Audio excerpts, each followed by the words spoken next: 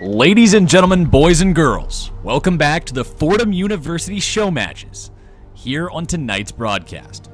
We already ended match number 1 with Rose Hill taking a resounding victory over the Lincoln Center, taking control of the game early and never once letting go of the chokehold. A couple slip-ups here and there, but at the end of the day, they still went home with a massive lead.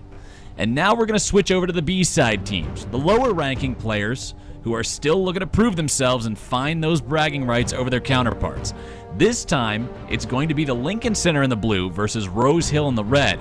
Once again, I'm Captain Flowers here on the casting desk, joined by only King Rammus. And King Rammus, tell me what you know about these guys. I don't know. All I know is that teams are not as balanced as last game. However, I'd like to point out that all of these guys still have good win rates in their respective leagues, which still means that they're climbing slowly. These guys aren't that bad. They're all climbing. Microphone activated. Well, if we take a look at the bands, we're going to see the Volley Bear band away. We're going to see Echo, pretty standard band these days. One of the top bands, actually. Nobody likes to play against Echo there in the top lane. Rumble, Zed, Caitlyn, and Ezreal. A little bit unusual. And I don't know anything about these guys. I don't know anything about these players, their champions, their tendencies, what they win with, what they lose with. So everything's kind of going to be a surprise to me. And speaking of surprises, Vi is a champion that I haven't seen anybody play in the longest amount of time. Yeah, Valkyrie's kind of played this a bit. He has a decent win rate with it. Let me try to find it. Actually, that's a waste of time. I remember he has a pretty good win rate, over 50% with it.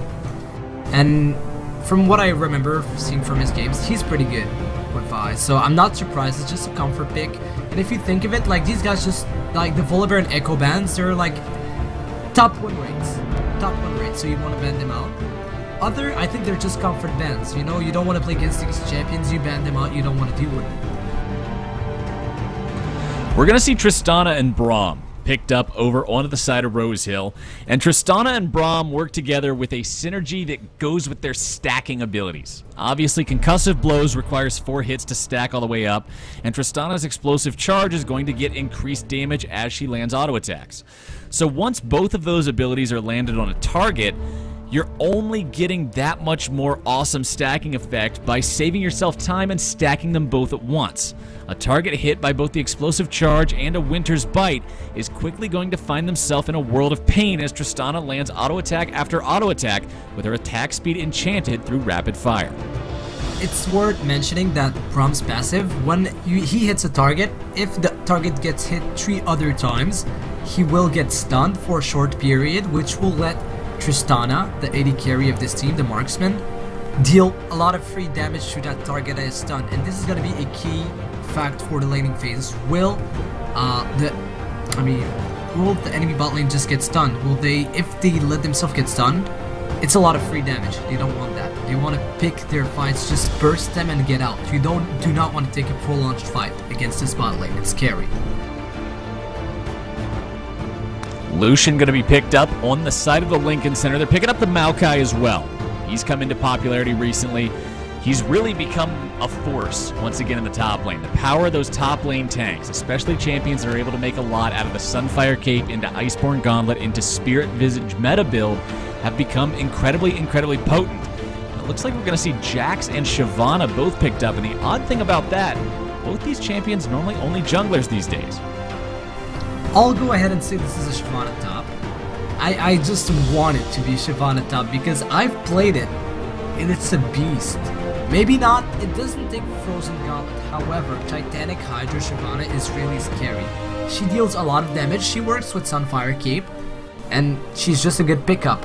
But if you think about it, maybe both of the players are at ease with both champions and they're still figuring it out. Now, I would like to know what you think about that Sona pickup. We don't see it quite often. A lot of people are saying it's coming back as a good pick. What do you think about it? I haven't seen Sona in a while. Sona and Vi, I feel like we're just flashing back to some previous time machine season and we're not actually playing in Season 6 anymore. Because both these champions used to have their time in the sun. Both these champions used to be super meta, and for a while now they've just kind of fallen off the edge of the world. Now, of course, Sona has some awesome early trading potential. She can heal up, she can provide a shield, she can provide extra bonus damage.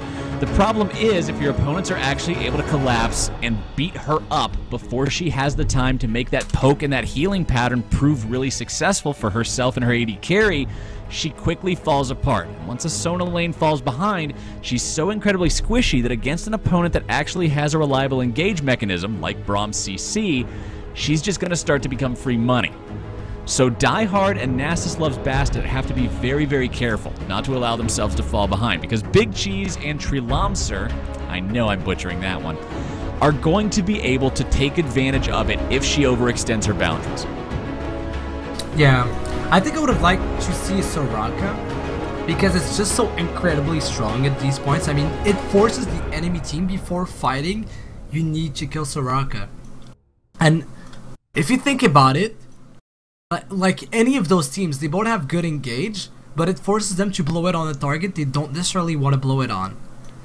Like both of these teams, especially blue team, they have incredible engage. They have the Vi ultimates, which makes her target a single opponent and just charge to it and smack it down. Maokai has a root, he just jumps onto someone and roots him down, and they have two of the greatest crowd control abilities, the Sona ultimate and the Annie ultimate. Which one of them, Annie summons just a bears, comes down from the sky and stuns everyone if she has her passive up. And Sona has just plays music and everybody dances. Now, I'm going to be interested to see what exactly Shyvana is able to do in the top lane. Because Shyvana is a champion that's very, very one-dimensional. Shyvana runs at you and she hits you, and she does a lot of damage. If you're able to resist that, or peel her away effectively so she's not able to maximize the damage from burnout, Shyvana's impact in the game becomes very low. If you aren't able to resist it, if Shyvana's very far ahead, or if she's up against someone who just doesn't have the tools in their kit to deal with her, she becomes this oppressive force that requires a lot of attention to actually deal with her appropriately. So if Moby's D falls behind, or if he's not able to properly deal with Kiwi's Maokai early, he's going to be useless. Borderline completely worthless in these fights. However, if he gets ahead, as players on a Shyvana, especially since this is a lower ranked game, Shyvana's a champion that can do very, very well in lower ranked games because of the fact that her base damages are so insanely high compared to most other champions. A lot of players who aren't familiar with the deeper aspects of the game don't actually recognize how badly they'll beat her, how badly they'll lose to her, in an early trade, and that sets them back for the entirety of the laning phase. So I think a lot of this early laning phase is actually going to come down to Moby and Kiwi's knowledge of the matchup and who's able to play it better, knowing when they should be doing what. Now, to be fair, I think you're forgetting something about Shyvana, and that's her incredible split push. If she does decide to go into Titanic Hydra, and I mean, in fact, if she just decides to be Shyvana in general, she has incredibly good wave clear and is really hard to deal with. And if you think about it, who are you going to send to deal with Shyvana? Are you going to send Vi? Vi later into the game will not be able to deal with Shyvana unless she's incredibly fed, because she doesn't scale as well as Shyvana. Maokai, I mean, he does have good wave clear, to be fair. However, he is still not able to kill Shyvana. So he has to stay there or he loses a tower. So that can maybe, and then if you think about it, what tank does Lincoln have? They only have Vi if she goes tanky, but if she goes damage, they lose their only tank. The biggest problem for running a split push composition is properly executing a split push composition. There's a reason that usually in lower ELOs and solo queue you see the strategy fail. Because it requires superior cohesion from everybody on the team working together, making sure you're pushing up at different points in the map at the exact same time, falling back at the right times, taking objectives when attention is paid to the split pusher, etc., etc., etc. And I don't know, like I say, these players are mostly silver, gold level players. If they're familiar with those kinds of macro level plays, we'll have to see. We're about 2 seconds away. Stay tuned, everybody. We'll be live with the second game of the evening here momentarily.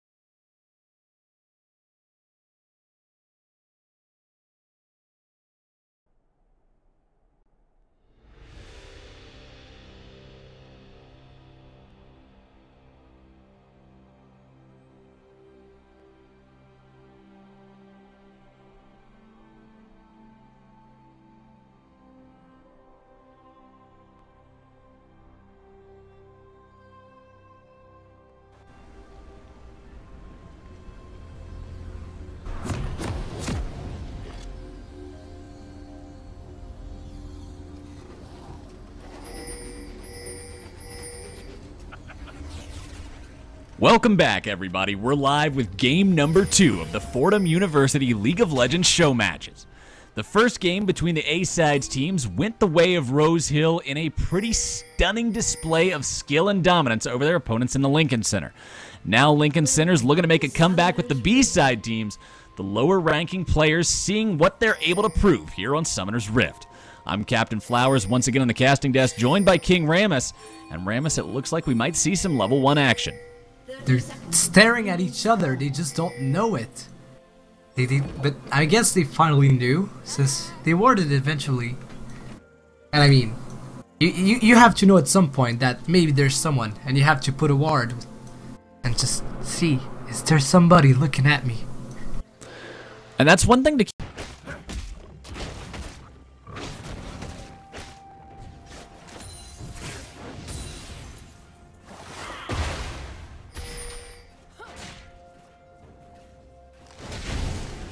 You were moved. I think we had a momentary disconnect from the audio there for a second, but we're back. We're going to see what we're able to do with this one. Moby's D squaring off against Kiwi here in the top lane. And the top lane is kind of going to be an example of, I think, the way that the entire game is sort of going to play out, with game knowledge having a big impact on the way this one goes. Yeah, I was going to just talk about it. That's a good transition. Yeah, you see Maokai, he probably played around 2 Shyvanas in his life as Maokai. He doesn't know how to play well against her. However, when you play a champion that is not very known in a role, people tend to not know what to do against it. And I think this is something we're gonna see. Just Shyvana exactly knowing what she needs to do, and Kiwi just not knowing what to do at all. Thorns of Misery grabbing some damage here in the mid lane onto Aegyo Kimchi, nice and early. Now, again, guys, if I'm mispronouncing these names, you'll have to let me know, because a lot of the names are kind of tricky, to say the least. But we'll have to get by with what we're able to do for the time being. Big Cheese and Tree doing what they can here in the bot lane. Die Hard having some early pressure as Aegyo Kimchi in some trouble. One more auto attack might be able to take him down. Flashing forward and dropping the Ignite over the wall. Syndra is able to walk away, but she can't get the kill in doing so. Aegyo Kimchi's heal going to keep him alive, as now Nasus loves Bastet going to avoid the stun coming in from both the concussive blows and the Jax counter-strike. He lives to see another day. He's going to be alive with only 150 HP. And the problem was in the mid lane, when you saw Thorns of Misery extend as far as he did, flashing out of the turret with the Ignite, trying to kill the Annie, just like right there. You see him actually find the kill into Valkyros, but earlier Valkyros was farming those chickens right beside mid lane as Thorns of Misery flashes under the turret. If Valkyros would have had the reaction time to flash over the wall and just attack him once, First Blood would have gone the other way. Yes, this is some things that actually when you start playing this game, it's a thing that's not really evident when you think about it, but it's really important. You need to look beside your screen. You need to look into your mini-map and see, oh hey, what's happening? You need to move your mouse a bit to see, oh, what's happening next to me? Because knowledge is power. Knowledge is power. G.I. Joe's catchphrase always reigns true. Here in the bot lane, we're going to see Die Hard and Nasus doing what they can to maintain lane control. CS pretty much going to be even between these guys. But this is the only lane where you can say the CS is even. Look at top lane. Look at mid lane. 25-9, 27-7. Try going to take a whole lot of damage here in the bottom half of the map. Not going to be happy with the way that one turned out. Valkyros on the top side. Moby's D in some trouble for the time being, but now it's a fair fight. Now it's a 2v2. Kiwi trying to walk himself away. Arcane Smash going to buy him some time, and everybody disengages this one. Valkyros taking the worst part of the trade. Yeah, we can see that trade really went into Lincoln's favor because, I mean, Rose Hill, I'm sorry. Because that Counter-Strike, Jax's ability to stun 2 players or more, as long as they're near him, is really strong, and he got both of them stunned for a while, which let just Shyvana go ham on them. Moby's D really got his time there in the top lane, and he still has. There's a whole 500 gold at 5 minutes. Just due to the fact that Moby's D is just able to kill these little creeps more than our friend here, Kiwi. This game is already a 2,000 gold deficit, despite the fact that it's only 1 kill apart because of the farm difference. 9 to 37 in the mid lane, 7 to 39 in the top lane. You know your mid laner's confident about winning the game when he rushes Medjai's Soul Stealer, item number 1. Oh, we're gonna see small pose. You know, this wouldn't be a normal game if it wasn't one. See, normally we could say it wouldn't be House Party if there wasn't a pause, but it's actually not House Party this time, so it actually would make too much sense to say that. Instead, it looks like we're having some sort of a frame rate issue with Thorns of Misery, so hopefully he's able to fix that one pretty soon. Yeah. But you know, it's not an amateur league if there's no pause. I mean, it's even LCS's pauses. It's just a thing that happens. It's a tactical pause. They've got to consider strategy, figure out their next move. By the way, as you guys know, or maybe don't know, you cannot move your screen or look at something else that was frozen on your screen as the pause hits. So they can talk to each other as much as they want, but they can't move the screen, try to check items and other stuff. That's important, because otherwise, you know, you could do a lot of recon during the pause timer. So 4v5, they're saying, uh-oh, I hope it's not actually a 4v5 and he's disconnected for a long time. But stick around, everybody. We'll be right back. The broadcast will continue as soon as we manage to get back into the game once Syndra reconnects.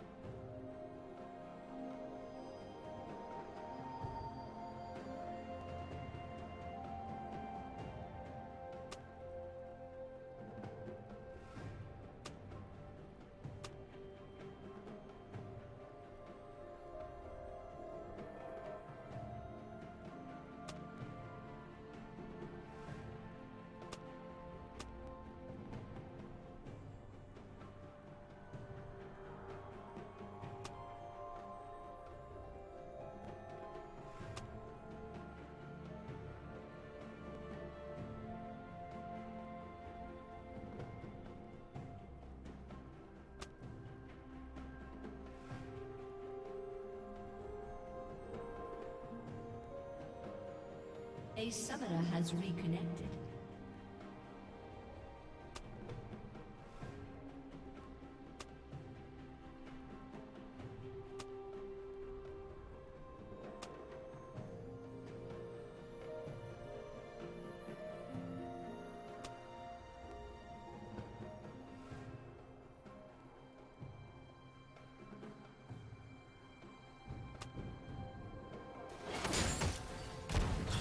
All right, we're back. The game has resumed. The problem has been fixed. Syndra's back in here, and the game is once again looking to move forward. Oh yeah, I'm so hyped right now. But it's kind of sad that Syndra didn't start with the Dark Seal, which builds into Medjai's, because she would have already gotten, I think, 3 stacks or so.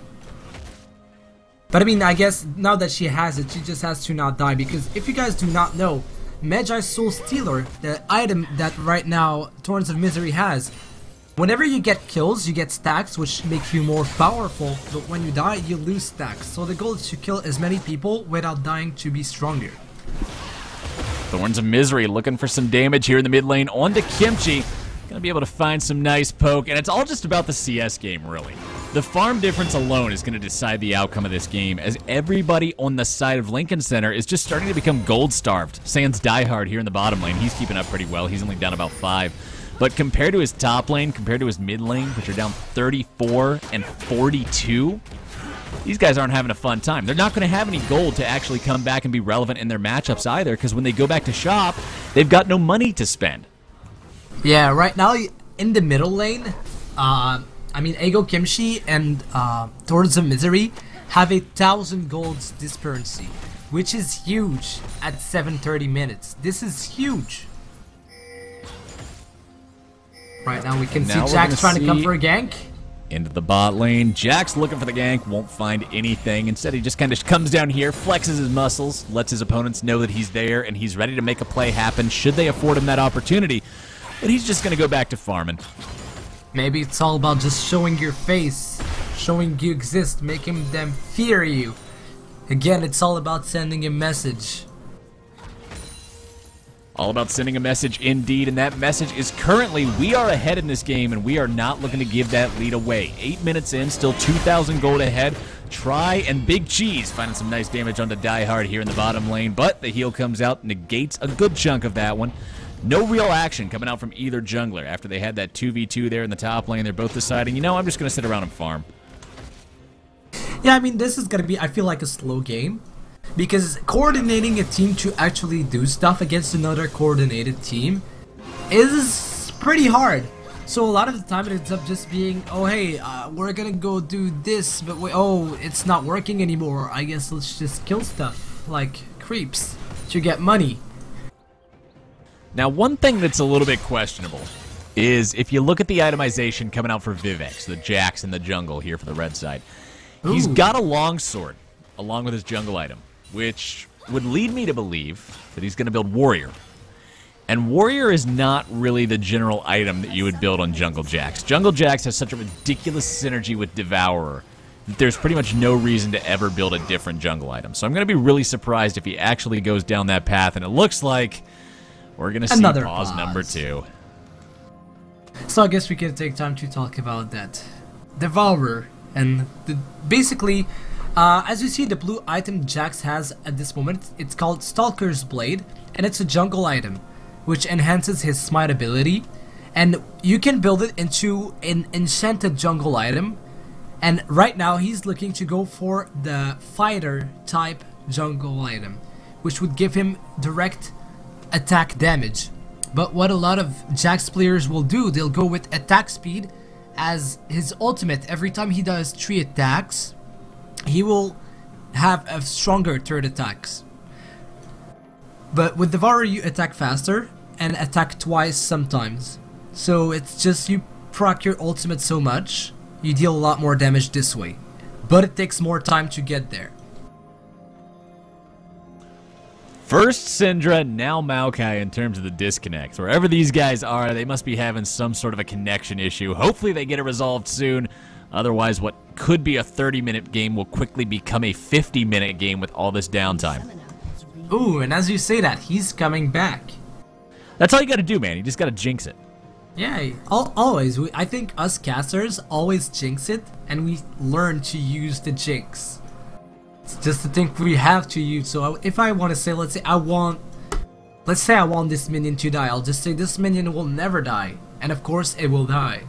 Now you see, this is not biased. This is totally me just being a medium. You're just about to see it. And bam, there go the minions. Rip, poor little minions. Rammus cursed you to death. And we're back live, hopefully for real this time, hopefully till the end of the game.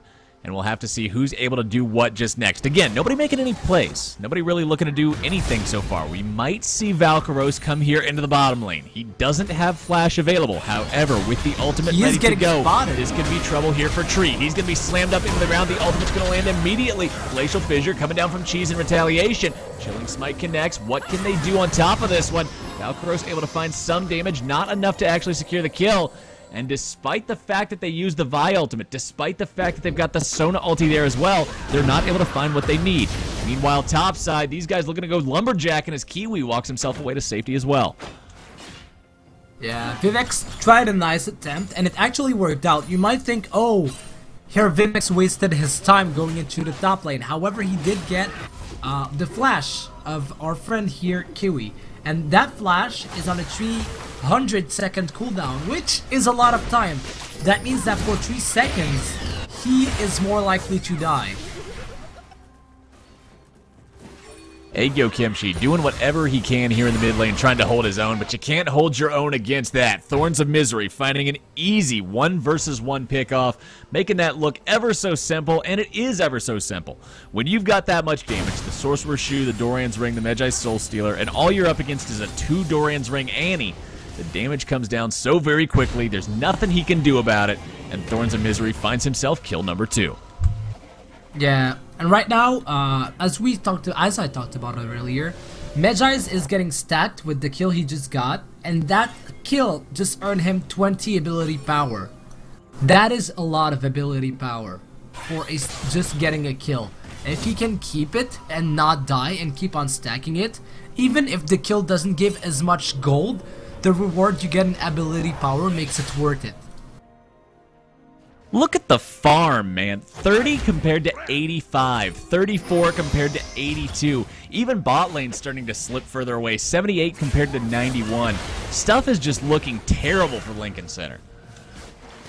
Yeah, I mean, I guess this is the thing that's really important. If you are new to the game and you don't find yourself winning as many games as you think you should, even if you're playing smart and you feel like your opponent is just stronger, maybe you should look at your creep score every game, because this is something that's really important. Even if you play better than your opponent, sometimes just the fact that you have less gold will make it so you will not be able to compete with your opponent. And this is a big barrier of entry for a lot of players. So if you just take the time, go into a custom game, kill a few minions, you will often find yourself enjoying the game more afterward. Aegyo Kimchi, the Ignite is burning, and goodbye Annie. He's going to be taken down for free once more. It's not even a matter of difficulty anymore for Thorns of Misery. He just blows this guy up every single time. No contest, no worry. Pause number 3? Summoner has reconnected. And pause number 2 will stop soon as Maokai reconnects. Now stick around, everybody. As soon as this thing unpauses, we'll be right back, but I'm running out of mid-pause banter, so hopefully this one will be done quickly. The broadcast, of course, will resume once your screen no longer has this nice little Instagram filter over it.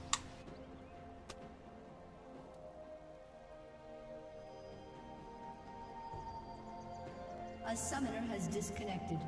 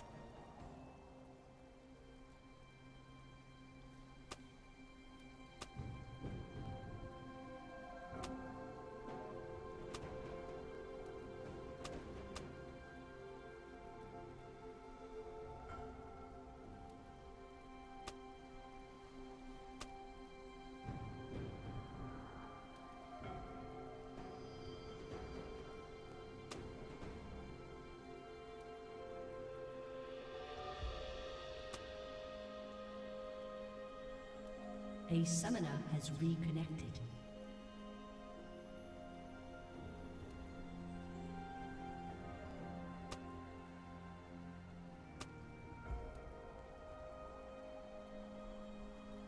We will be going back into the game right now. Third time's the charm, right, Rammus? Yeah, no more pauses, please. All right, hopefully we can keep up some momentum on this one. Tree and Bot Cheese lane, looking yeah. for some damage here in the bot lane. Able to find some decent trading potential against their opponents. Nothing really to write home about. Cheese looking to go deep. He's fast as Die Hard grabs 1 kill. Can he find 2? Tree says no, as Bee's going to drop as well. Nasa's trying to get himself away. The explosive charge still armed. That sucker's going to explode. Double kill goes the way of Tree, but he's going to fall for it.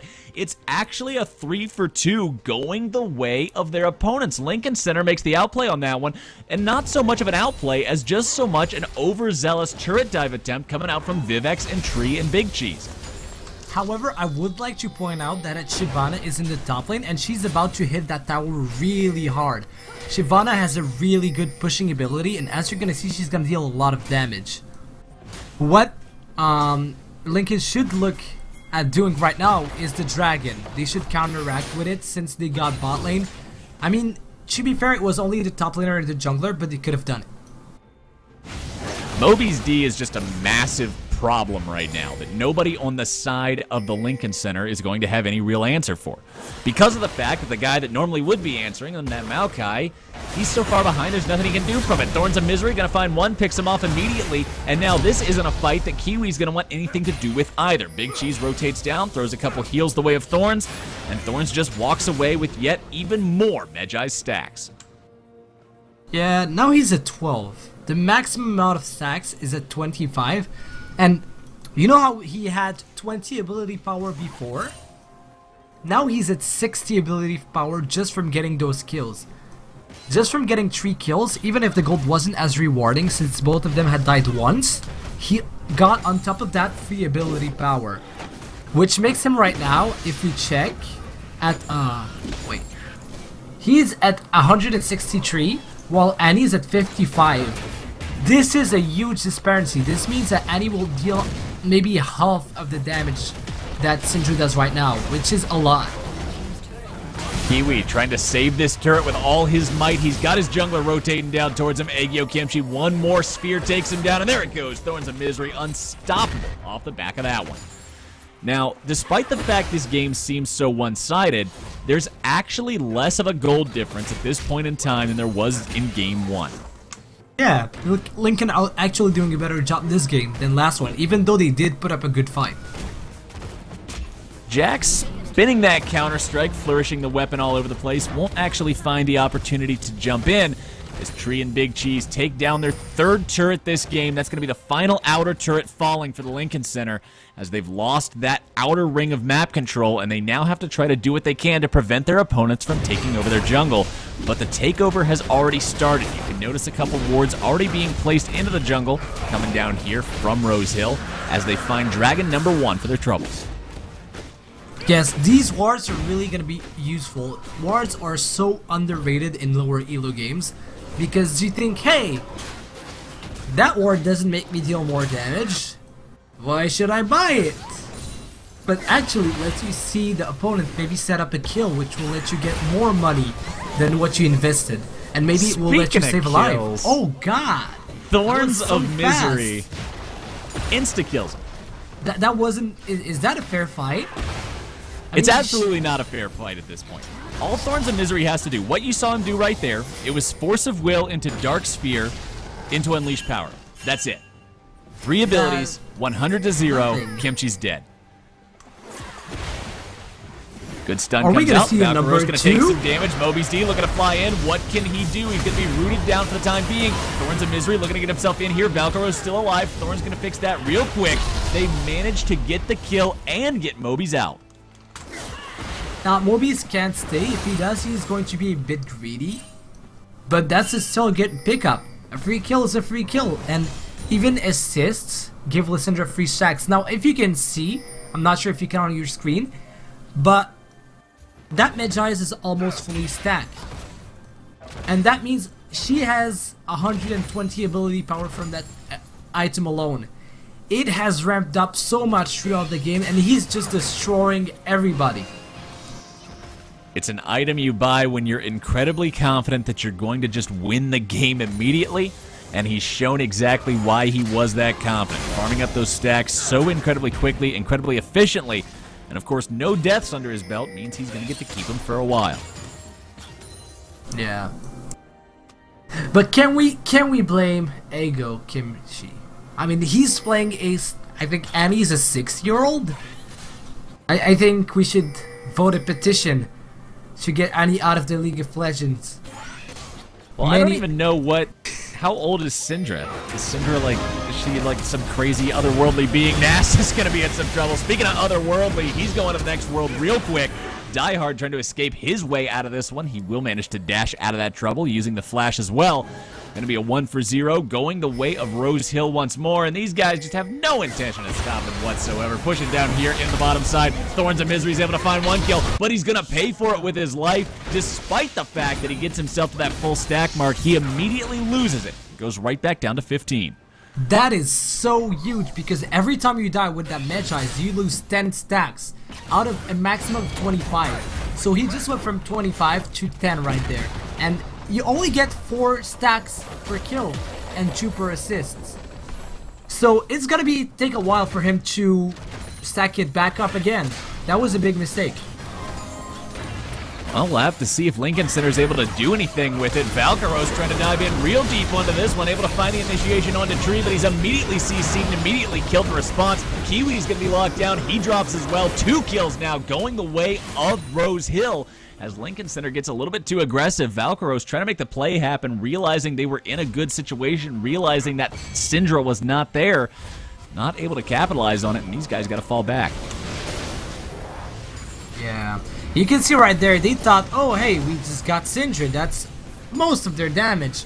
But you need to remember that Tristan is also hurting a lot. And even if Mobius D doesn't have a lot of damage right now, I mean he doesn't have a lot of kills, not damage. He does have a lot of damage because he is so farmed. 140 CS is a lot of gold. Right now he's sitting on 7.3k gold, which is enough to buy a lot of items. This game is quickly getting out of control, and there's no real way for Lincoln Center to come back in it when you're down 11,000 gold not even 20 minutes into the game. When you're dealing with a Syndra who has to run into your entire team and pretty much suicide herself and still finds a kill in the process. Valkyros is almost immediately 100-0'd without even the Syndra ultimate coming out. I think right there, using the ultimate straight up onto Aegyo Kimchi, no other damage put down onto him, sans maybe an auto attack, is the first time we've seen Thorn's ultimate used and not result in a kill. And that was because that was the only ability used on him. This shows how big the lead is.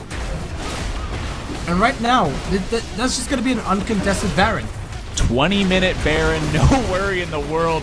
These guys got the Jax, they got the Shyvana, they got the Fed Syndra. They don't care. They're going to take this sucker down. No problem whatsoever. The wards are up, leading up to the path to it. So they're going to know if their opponents are ready to try to take that one away. Now, I'm going to be honest. I normally know my stuff. And I mean, I know it. I know all the builds and everything. But I can't grasp that warrior build Jax going into probably Titanic Hydra. I mean, I know you're Diamond, which is a pretty high rank, or you are going to be Diamond, at least. Can you interpret this build, trying to define its I'm Diamond strengths? 5, man. Diamond 5 is a dumpster, let's be honest. Diamond 5 is where dreams go to die. But, yeah, when you look at the build, Warrior just is strictly an inferior item on Jax. Because of the way Devourer works with proccing multiple on-hit effects at a time, it actually synergizes even better with Titanic Hydra. So, the only time you would ever go with Warrior, and one thing that I think might be alluding to this is in the fact you saw somebody mention in the chat, or at least I did, that when this game started, the junglers that Vivex normally plays were either banned or already picked. So he's picking something he's unfamiliar with, so he wasn't super confident in his ability to make Jax work. That's literally the only argument I can possibly think of making for building Warrior over Devourer. So maybe just a lack of knowledge? It's a lot. Well, the way Devour works, of course, is you have to farm up the camps. You have to make sure you're able to stack the item and use it effectively. If you don't do that, it's really, really bad. So maybe he was thinking, I'm not super confident. I'm not sure that I'm going to be able to farm these effectively, and it just doesn't work out for him. Obviously, his team would have brought up the slack if that was the case anyway. Tree's able to find the kill into Nasus. There's another kill. Vivek's grabbing that one, looking to find even more damage now. Everybody's dead on the side of Lincoln Center, and just 22 minutes into the game, Rose Hill is going to bash down the Nexus and take the victory. Good game, everybody. GG's in the chat as Nexus blows up. What a wonderful game. Rose Hill definitely showing they are the guys you got to contend with if you're looking to prove yourself in League of Legends at Fordham University. Thank you guys for tuning in tonight. I hope you enjoyed the games that we're broadcasting. Again, this was Lincoln Center versus Rose Hill, the Fordham University show match showdown. We had the A side where Rose Hill won, looking real strong, and then the B side where Rose Hill won, looking even stronger. So Rose Hill now has a title to defend and bragging rights to so rightfully use the next time they see their friends on campus. I'm Captain Flowers, here for Only King Rammus. We hope you enjoyed the cast, we hope you enjoyed the games, and we'll catch you next time.